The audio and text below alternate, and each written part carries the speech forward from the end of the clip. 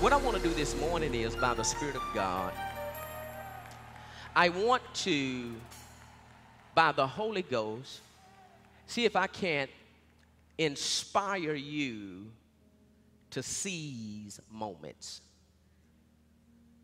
not miss moments. Too many times we miss moments. And our lives are the sum total of moments.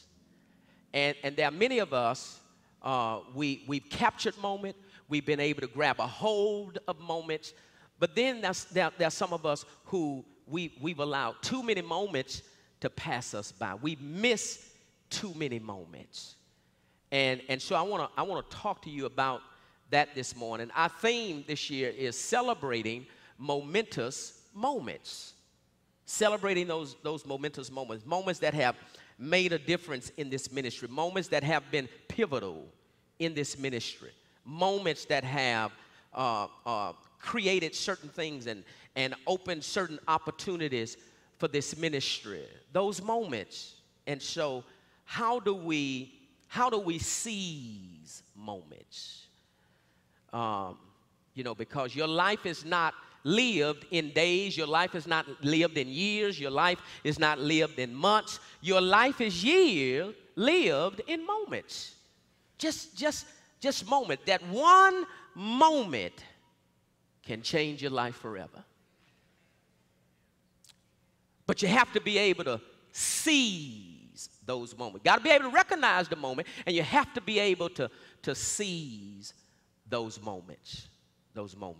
So that's what I want to talk to you about this morning. Again, the theme is celebrating momentous moments. This ministry is the sum total of moments. But I want to talk about momentous moments. That's what I'm talking about, momentous moments. Say, Pastor's talking about momentous moments.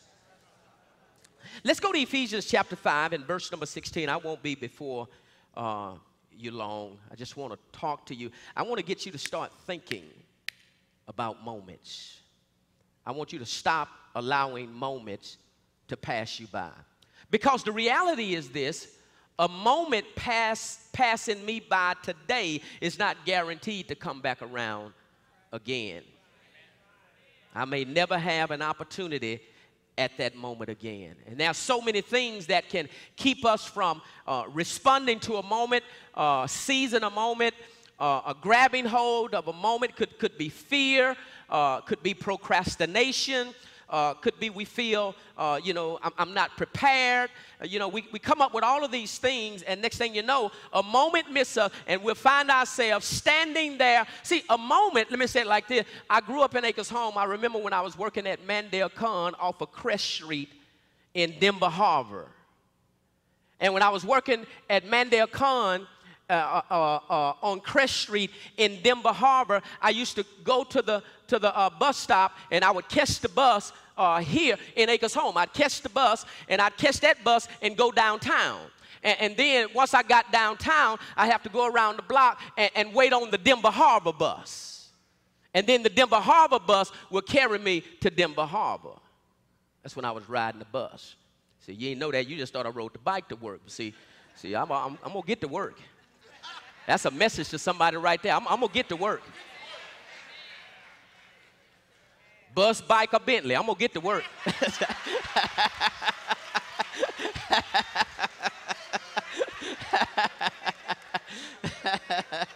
Oh, glory to God.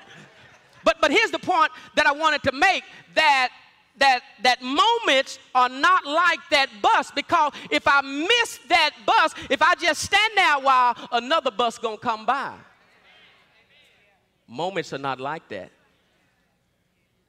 You could miss a moment, and you'll find yourself living in a certain context for the next 10 years, the next 5 years, the next 20 years, because you missed that moment. And only that moment could have taken you to your destination. That's good.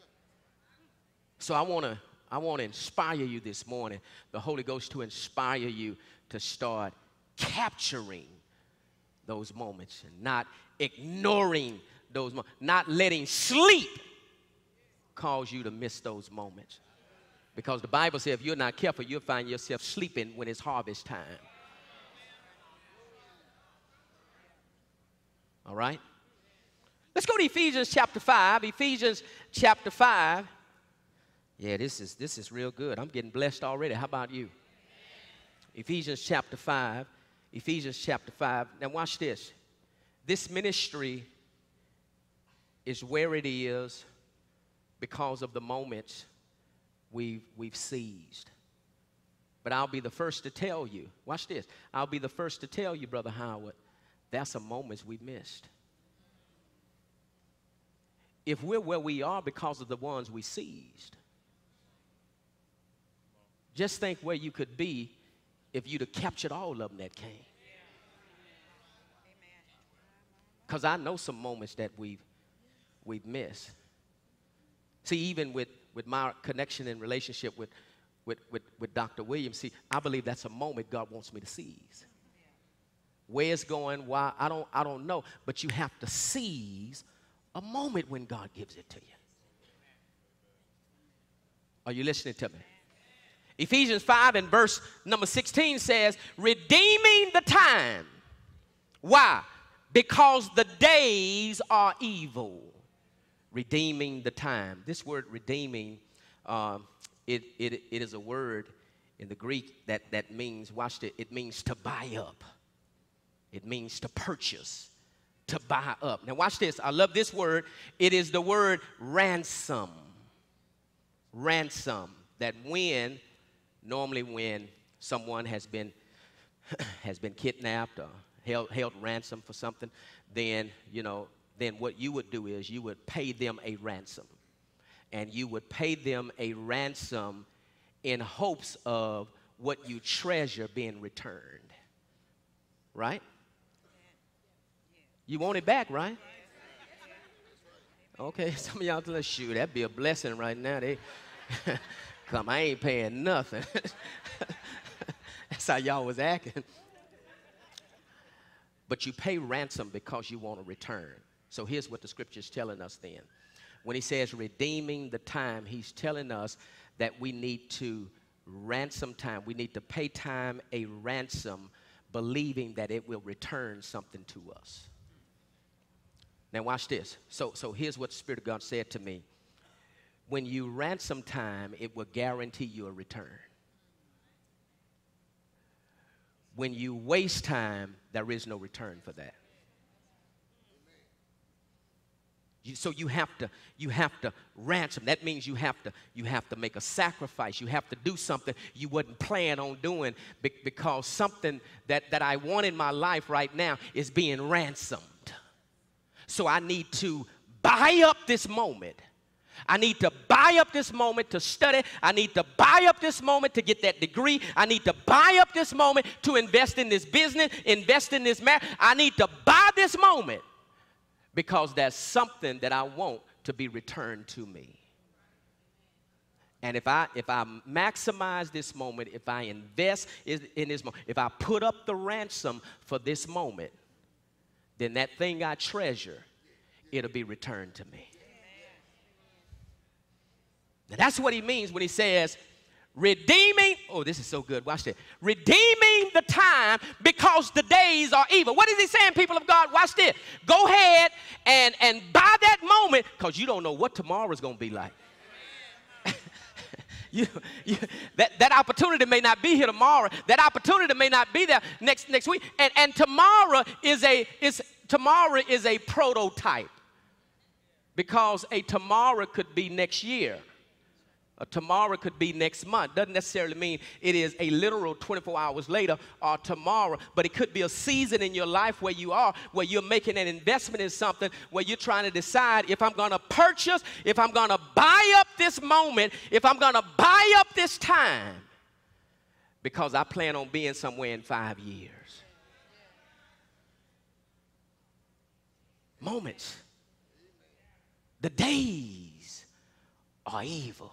Your whole financial context could be totally different tomorrow, and you to be wishing you would have. He says redeem, invest, buy up time. Matter of fact, let's look at some other translations. The Amplified says this, making the very most of the time, what else? Buying up each opportunity. Now notice this scripture here requires something from us. It requires something from us. But he said, buying up the opportunities. Stop letting opportunities pass you by. Buy them up. Buy it. Buy that opportunity because it's going to return something to you later. Watch this. The CEV says, so make every minute count. Make every minute count. I love what the Voice translation says. The Voice translation says this, make the most of every living and breathing moment. Make the most. Every living and breathing moment.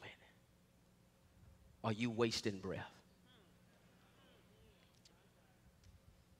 Are you making the most of breathing? So here are two things that this scripture says to you and I. I wrote something down here when I was in the back. And think about this. You waste a year. Say it's just 1 year. But see, here's what you don't see. It's 365 days you've wasted. See, you think 1 year is 365 days that you've wasted. It's 52 weeks. It's not just 1 year. It's 50. See, you say, well, it's just 1 year. No, that was 52 weeks that you didn't seize, that you didn't grab, that you didn't buy, you didn't invest. It's just 1 year. No, it's 8,765 hours.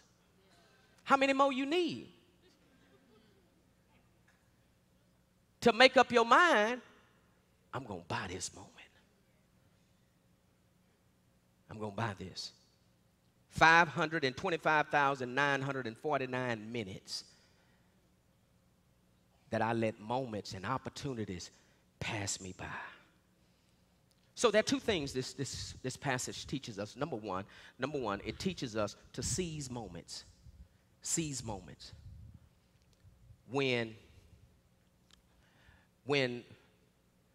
God told me to start water restoration, when God gave me the instruction to start water restoration, that was a moment. Now, what am I going to do with that moment? Am I going to sit around the next 10 years saying, well, I don't know. Well, I don't know nobody. And, well, come up with all the excuses and all the reasons of why I'm not going to buy this moment. I'm going to seize this moment. Because, see, when God tells you to do something and you obey God, that's because God has everything positioned, everything already in line. See, when the air traffic controller, watch this, when the air traffic controller tells the pilot to go into a holding pattern, it's not because he's just messing with the pilot. But you're not the only aircraft in the air.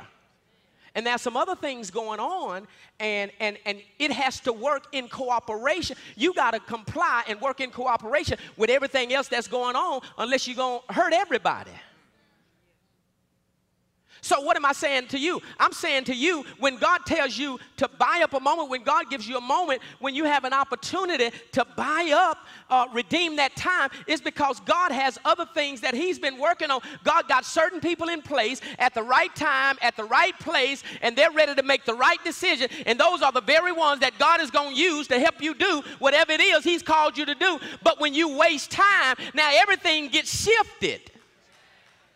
Everything gets shifted, and you could possibly get rerouted.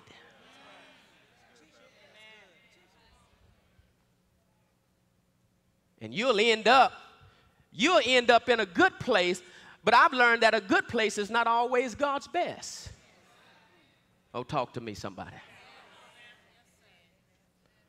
God provided for Israel in the wilderness. He provided for them. He gave them manna. He gave them water.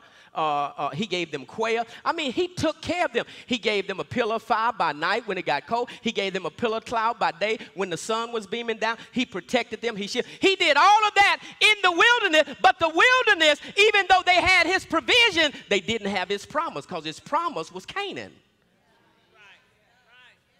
So you can get so comfortable with just provision and never make it to the promise, because you refuse to buy up any more moment because you feel you've arrived. Oh, I'm good. God is doing this. God is doing that. I mean, we blessed. God is providing. God is doing this. But are you in the promise? Because God said, yeah, I'm taking care of you here, but there is another place where you have no lack. There's another place where the land is flowing with milk and honey. There's another place. Don't get settled where you are. Tell your person next to you, say, don't park here.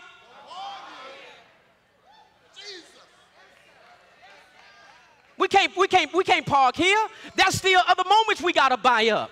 And we got to be willing to buy up those moments. Oh, that's good, Lord. Are you hearing what I'm saying?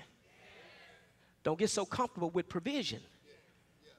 See, you can get so comfortable with just paying your bills because you know, if you've struggled and had financial difficulty and now you're just able to pay your bill, man, you can get real comfortable. Man, I'm good, man. I'm good. But that may not be the place. That's not the place. Because, see, there's a place where you have more than enough. It is not God's best that you have just enough. God wants you to have more than enough. And that's what Canaan is all about. Tell the person next to you, say, don't stop buying.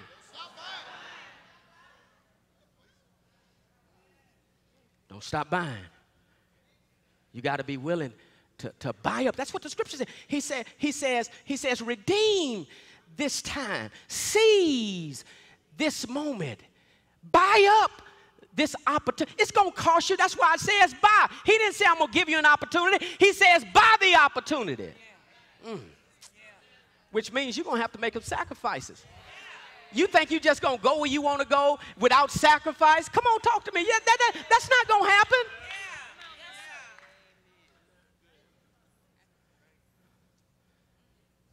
The only place success comes before work is in the dictionary.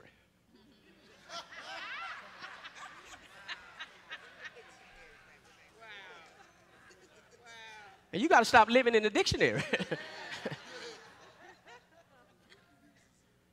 We just want God to just shower on, Lord. Just shower, rain down on me, Lord.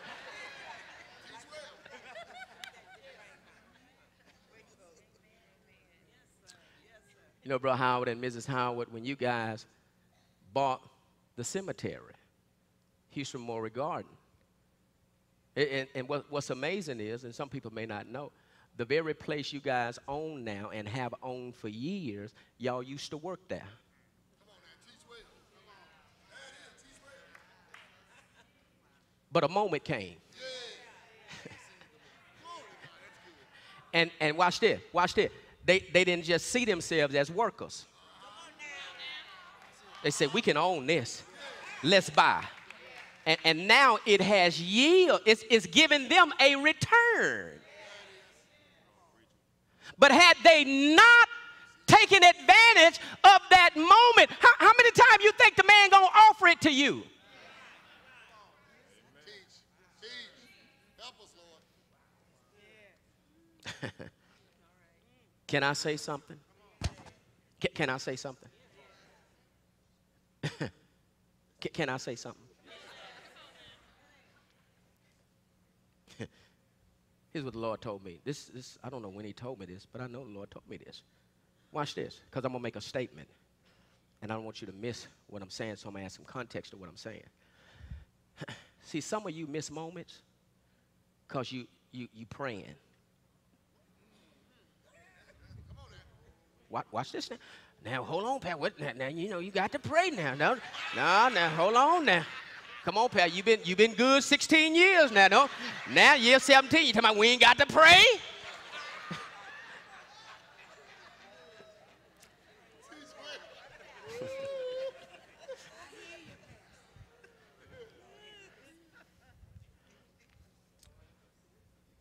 See, if you got money in the bank, when it's time to buy something, you just go buy it. You don't have to hustle up and get the money. So if you got time invested in prayer, communication, and walking with God, you'll know when you need to move, and you ain't got to pray about that. There it is. There it is. Come on, man of God. The Bible talks about the talents, the 5, the 2, the 1. Remember that? Matthew 25. Yeah. So the Lord gave one servant 5 talents, gave another servant 2 talents, gave a servant 1 talent. Yes? Yes. And the Bible said the Lord, he went on a journey. And he came back to see what they had done. The Bible said the one with the 5, he said, look, I've taken the 5 and I've gained 5 more. And watch this. The Lord never told him what to do with it. The Lord entrusted him. I'm going to give it to you, and I'm going to see what you're going to do. So he invested the 5, he got 10. The guy with the 2, he invested the 2, he got 2 more, so he now has 4. The guy with the 1, he said, well, Lord, I didn't hear from you.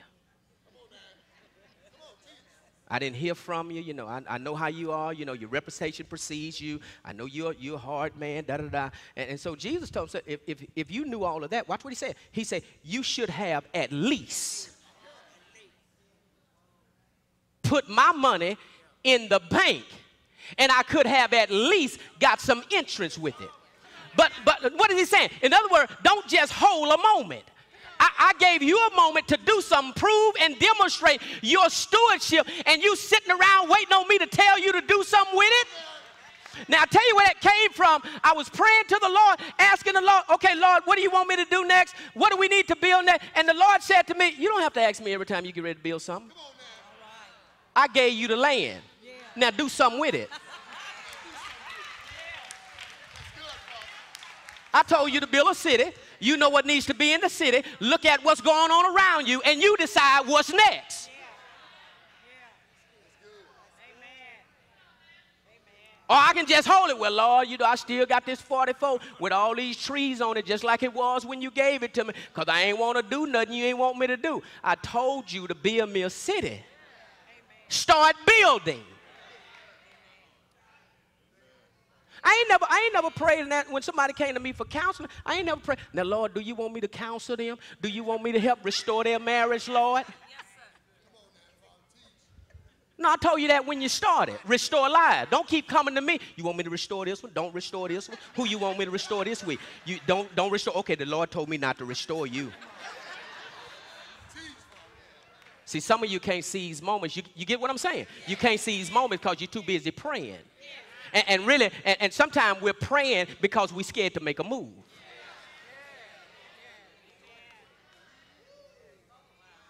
And so we'll cover up our fear by saying, well, the Lord ain't released me. The Lord ain't said nothing to me.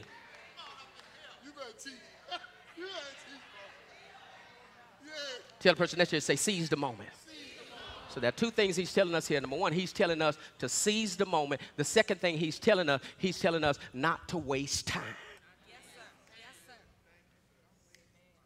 Not to waste time. You could have had your degree by now. You could have been in another place by now. You could have expanded your business by now. You could have gotten that relationship straight by now. You could have been in a different place with your spouse by now.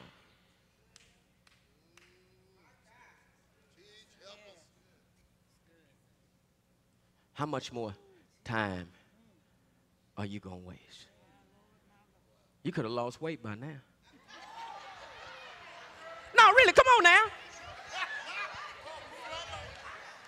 Come on now, because we all trying to, I'm working on my weight. You ain't working on it sitting there looking.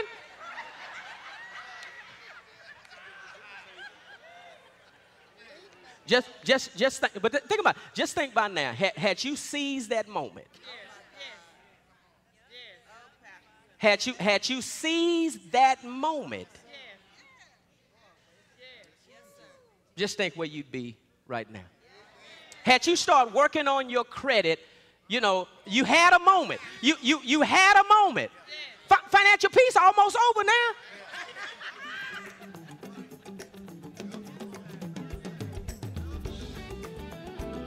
But see, here's what throws us off. And I'm gonna pick